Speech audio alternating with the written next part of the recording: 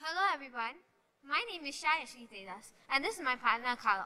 We are from Pei Hua Secondary School and today we will be giving a technical presentation on autonomous driving. Here's a brief introduction on us. My name is YASHVI and I've been doing robotics since I was 5 and I know many coding languages.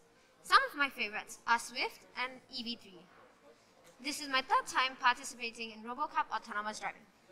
I started robotics at the age of 9 and this is my second year competing in RoboCup. Here's an executive summary on our challenge. We faced many challenges when we were in the U19. Okay, so basically some of our key points were speed versus stability. If we do not have stability or speed, then it will become a trouble. We decided that we want to focus on stability first, because if our robot is not stable, and if we have speed, then it might go off course and it might not work, and we might end up losing the competition. We had many methods, such as elimination and experimentation. Here is a mind map on our strategy describing our thinking process during the competition.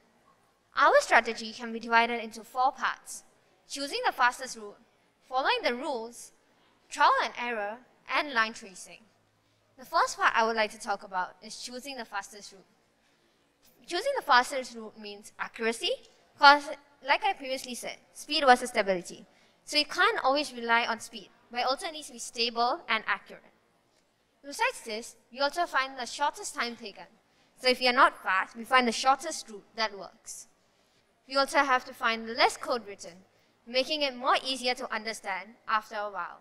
Because sometimes, it occurs right. We create a code, and then we come back to it after a couple of weeks, and we end up forgetting how it looks. Then comes the trial and error. We gave our best attempt. So we gave 2 out of 3. Which attempt is the best, and we submit that for our finals.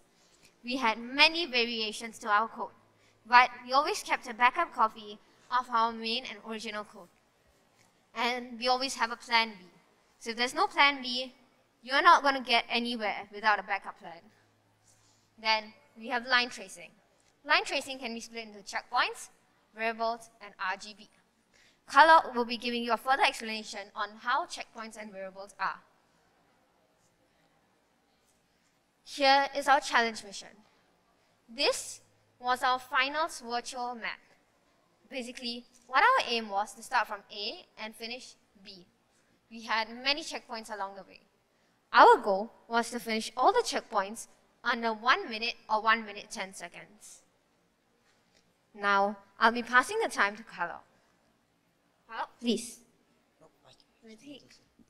So this is the code for black line tracking. As you can see, at the start is position and count equals to 0, speed equals 85 and gain equals 0.6. So for the first 3 columns, it's basically assigning every IR sensors a number and changing position and count respectively. So in the 4th column, if count is more than 0, position equals to position divided by count, which basically means it finds the average of the black line. If position is more than 0, means the robot thinks that the black line is on the right side of the robot.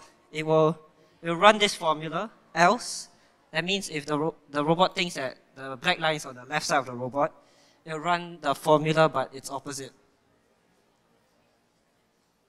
So the code can be summarized in this flowchart. It is a simplified line tracking code. As you can see, I basically assign every IR sensor from L3 to R3 a number from -5 to 5. So after that, I will find the average and use the formula to find the speed for wheel left and wheel right. This is an example from, I took a screenshot from the computer.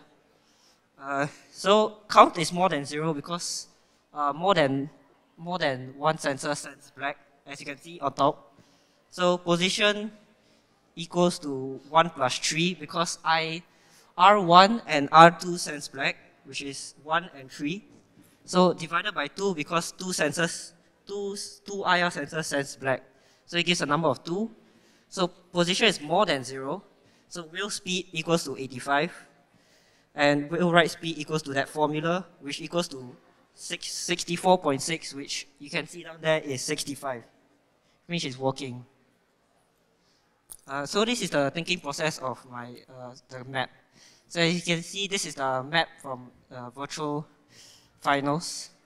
There's the start finish from A to B. There is 6 checkpoints. The route I take from the first to the second checkpoint is this, because it's the shortest distance. And to the third checkpoint, 4th, 5th, and to the 6th checkpoint, and to the end. Oh. So basically, this is the end of our presentation, and we would like to end off with a quote by Henry Ford. The quote is, "Coming together is a beginning, keeping together is progress, and working together is success." So based on today's challenges, we work together as a team in order to make our dreams come true by winning and persevering through our competition. Thank you.